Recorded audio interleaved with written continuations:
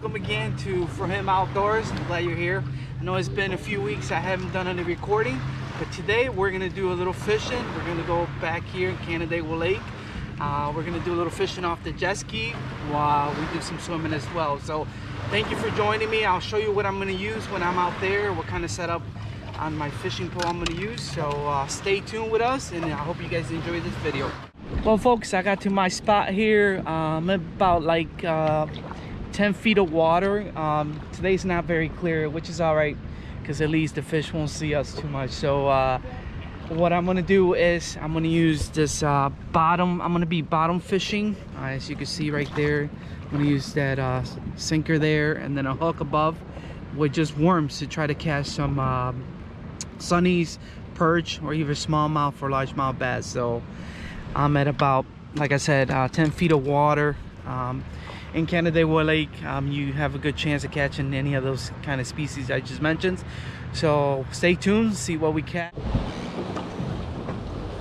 There we go, little fish, nothing big, a little small. What is this?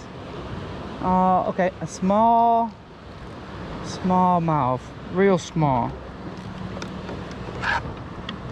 Look at him, it's a little small mouth. Caught him on the worm. He's a little guy, nothing big. Want to throw him back. Check him out again. Just a little guy, nothing big. Let's get back to fishing.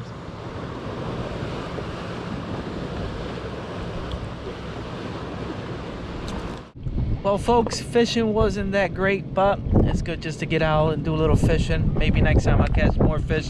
Just that little one, and then I had another hit with just little guys, nothing big.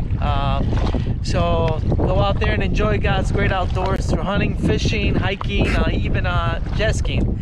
Go get out there and do a little of that and enjoy God's great outdoors. And don't forget guys to subscribe at the end of this video. And I'll leave you with some footage of the lake Canandaigua, us riding around. See you around.